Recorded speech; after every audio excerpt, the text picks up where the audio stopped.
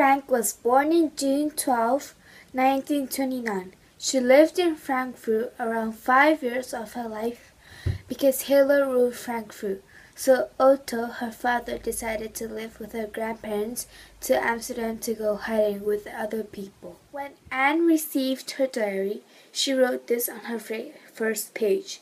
Dear Kitty, I hope I will be able to tell you everything to you, as I have never been able to tell anyone, and I hope you will be a great source of comfort and support. Frank's family went to Amsterdam and the Netherlands in the fall of 1933.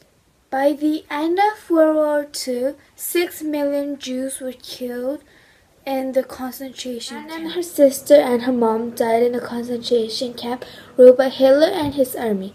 Her mom died because of starvation on January 6, 1945, and Anne and her sister died because of a disease called typhus.